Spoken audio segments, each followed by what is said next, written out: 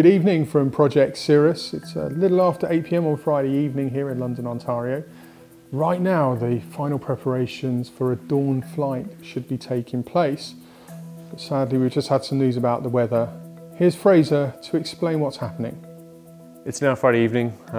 We've had a good day in terms of prepping all of the balloon in the basket to the launch and exits. Unfortunately, having just met with the team who are obviously going to be flying, we've had to call it. The winds have picked up. The cloud is still pretty much 95 to 100%. So we have no chance for launch, and we have two storm systems which are moving in. The challenges that we're facing with weather for the next few days, like I was mentioning yesterday, we need the perfect wind conditions right from surface all the way up to altitude, and we're just not getting that. That's just not developing. There's a few different storm weather systems moving across the Great Lakes, and where we're located here in this part of Ontario, we're surrounded by the Great Lakes. We've got Lake Erie, Ontario, Lake Huron, and Georgian Bay. And as the systems move across the lakes, they pick up moisture, and oftentimes that'll stall out a system right on top of us.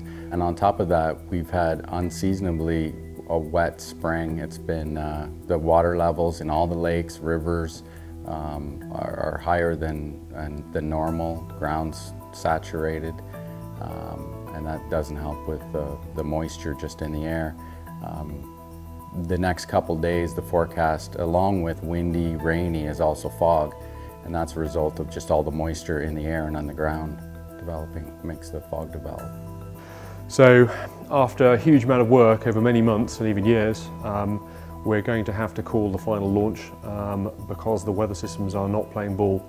We've been dogged by hot weather in California, and now we're dogged by extreme cold weather, high winds and cloud in Ontario and Canada. So thank you for everybody for supporting and following. We will look at what our options are in the future, but at the moment Canada is not working for us down to the extreme weather, which is unseasonable. So understandably, Fraser's somewhat disappointment. For him personally, this has been the culmination of 2 years planning and 9 months hard training. And between the warmth of California and then the wet and wind of Canada, weather really has dealt him a harsh hand. There is, however, one thing to be proud of, and as they say, every cloud has a silver lining. So there's a little silver lining to the cloud.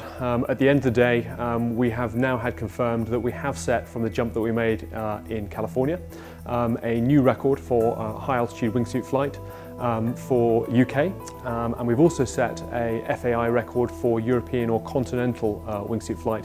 So we come away with two quite serious records. Unfortunately, the world records were not possible this time, but that is a little bit of an uplift considering the current situation with the weather here in Canada. So that's two reasons why ultimately Project CIRRUS has been successful. Clearly not the records Fraser was hoping for, but two reasons we should be really proud of what he's achieved and the work that he's put in.